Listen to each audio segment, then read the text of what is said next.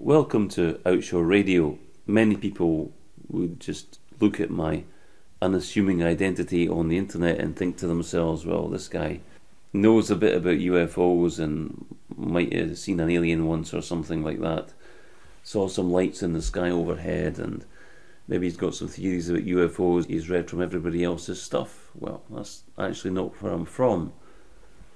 I've had over 30 years exposure to this stuff, at least from early childhood anyway, but from what I can remember, starting about, say, 1980, that's a few years ago now, the first interactions with these things you'd call the Greys, which is demonic, of course. As you discover this in time, that they're demonic, but a lot of people would say, well, okay, we've had bedroom experiences have been explained and accounted for many times in the Whitley Strieber books, and Professor Mack, classic bedroom encounters.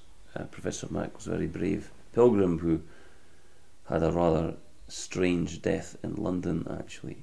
He seemed to be on the cusp of giving us some very important information, and he was just taken away by somebody under the control of drink, or the demon drink, or just maybe his demons, I have no idea. But end of the day, we lost Professor Mack, who had turned these vague phenomena into real medical, psychological, and ultimately physical realities for us. We lost a great champion. But before Professor Mack was writing his stuff, I was encountering this kind of thing. So I was very pleased to see Professor Mack collated all these witness accounts. Because Bud Hopkins and ultimately Whitley Strieber as well, they got all that material together for us, and now it tends to be overlooked. Oh, we're just overreacting. They're really just our star brothers, and they've got all sorts of wonderful things in store for us. Now, I used to listen to these people, though. These people you'll hear today that are star brothers from different stars, from the Arcturians, the Royal Lyran Pleiadian Council of come to announce the following da-de-da-de-da, inverted commas, be good.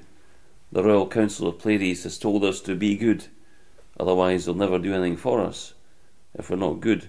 And if we're not good enough, they'll never do anything for us. And of course it's a self-fulfilling prophecy, because they never do anything for us. So we can't be any good then, can we, etc., etc. So how have I survived into the 21st century? I've taken a look at my past and recognise that it's been interacted with. And some people say, well, yeah, there's plenty of fairy encounters in people's lives, the fairies, the alternate reality, the men in black, the manifestation of our fears knocking on our door, stuff like that. The men in black turn up, blah, blah, blah. It's malevolent authority figures manifest in one way or another. I was listening to all these people that were saying, well, give them a chance. There are star brothers. Maybe they've got something good for us, because they're really nice people. I was off that state of mind as well, of giving them a chance. And I gave them a chance. And my goodness, they took that chance when they got a hold of me. They took that chance. There were manifestations in my flat. In Leith, tall, stick-like hybrid being, pretending to be from some regal interstellar court or high court, princess or something, this kind of thing. And then I was introduced to what I would come to call the 3-day alien interface. That I was a good little boy, sort of thing, but that interstellar mama, my interstellar surrogate family, really, from the place wherever they were from, anyway, my interstellar surrogate family had a wee project for me, a wee schoolboy homework project for me. Because I would, even though I was in my 40s and all that, I was still a boy, relatively speaking, to these ancient and venerable, highly advanced, etc., etc. And I'm, the New Age movement is echoing in my mind. Give them a chance. Give them a chance. Okay, so we gave them a chance. I gave them a chance. What did I do? Well, they introduced me to what was called the 3-day alien interface.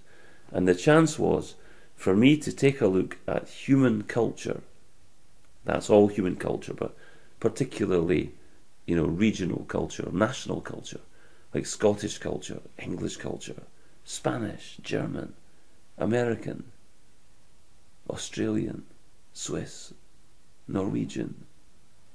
There's a whole lot of different cultures we could look at.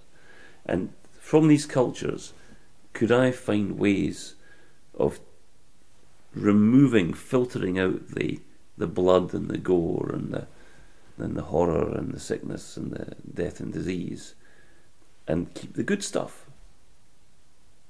That was my project.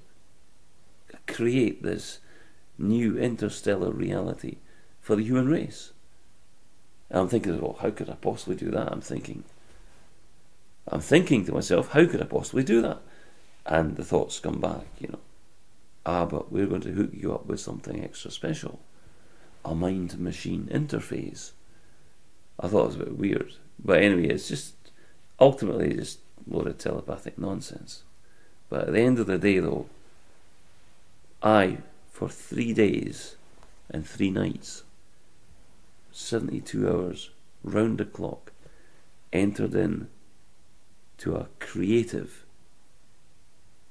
very creative frenzy. I looked at every single cultural product from these various countries. It was like having an encyclopedia go through my mind at the time. I would design realities based on the culture I could salvage. I would come up with the architecture, the buildings, and there would be textures. It would be like switching through all sorts of colour swatches, and it's like anything in a software. I was looking at textures for stone, colours and marbling for stones. I was going through the entire lot. Sample selections of soft furnishings for the interiors of some of these places. And I was coming up with, here's a good example. This is one I can definitely remember the most. And to be honest, it just shows you exactly how great a temptation this is for the human race. One of my projects was Caledonian Interstellar, that's Scotland Interstellar. What gift could Scotland give the universe that is eternal, bloodless, and could be a great point of interaction between many species? It would be a great bringing together of many different races, many different beings. One sport Scotland uses, it's not a contact sport, but there's one sport that Scotland invented, that Scotland uniquely invented, that could do just that, with a little bit of interstellar shenanigans. And I call this, wait for it, interstellar handicap golf, the game of golf. Now imagine if you had a being that was 20 foot tall with a big golf club, and a being that was 2 foot tall with a wee golf club, and they had a golf ball, say a human-sized golf ball, or a golf ball more in keeping with the club that they've got. But supposing, therefore, the 20 foot tall being uses his club and hits his golf ball for a drive down the fairway.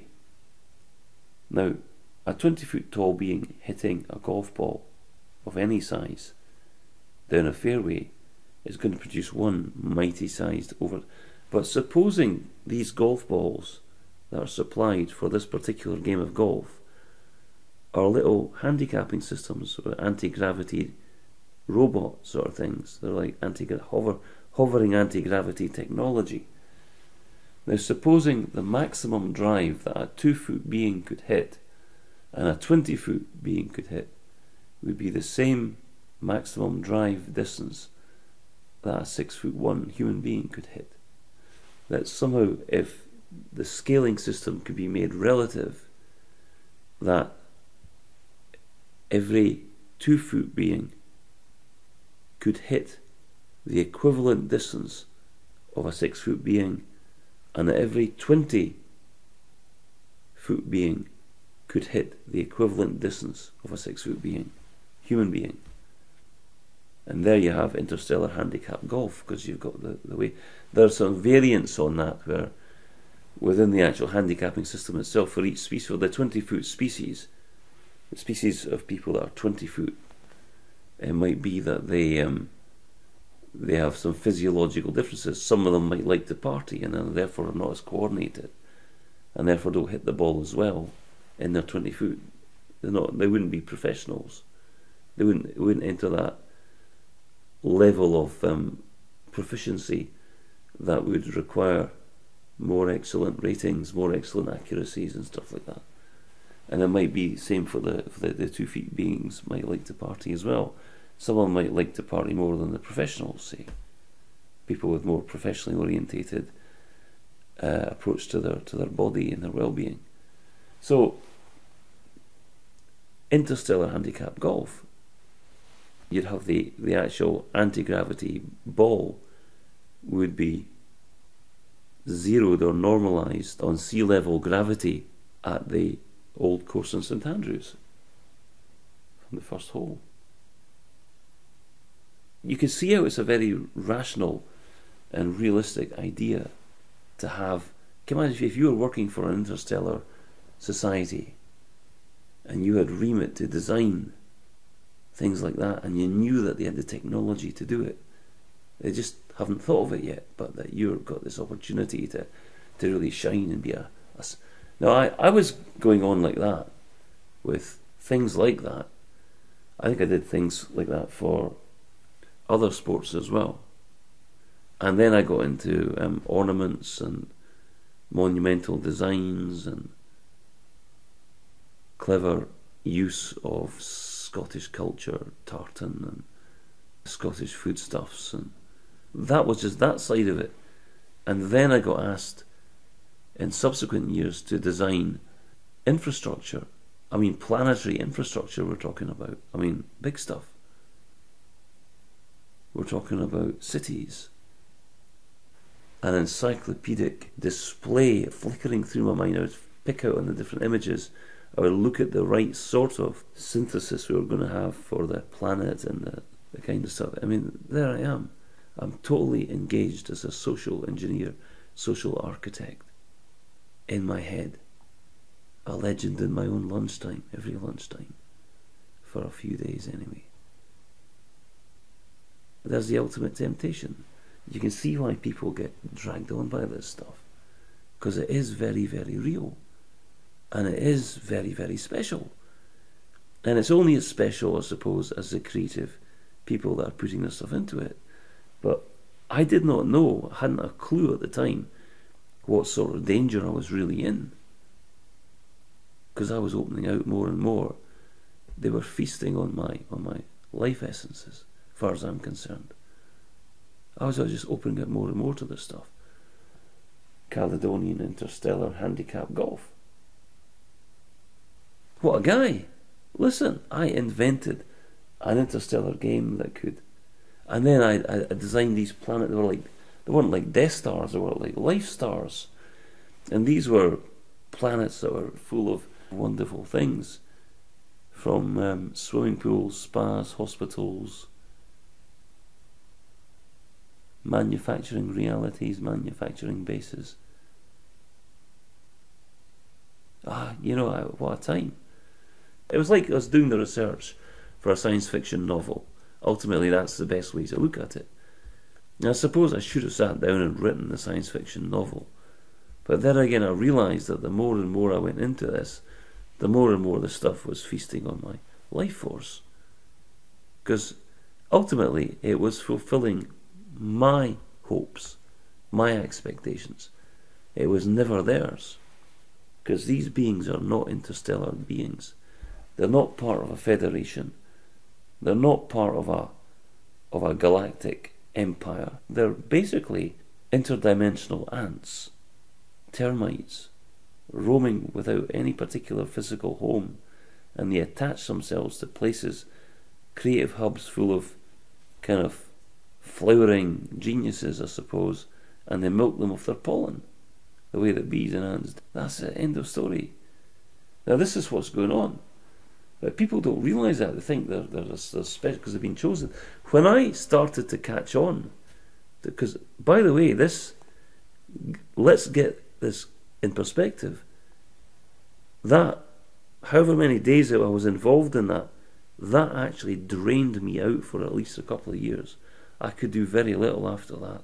There's a whole part of my life was drained, absolutely creatively wrung out, drained of absolutely every creative idea for years and years after that.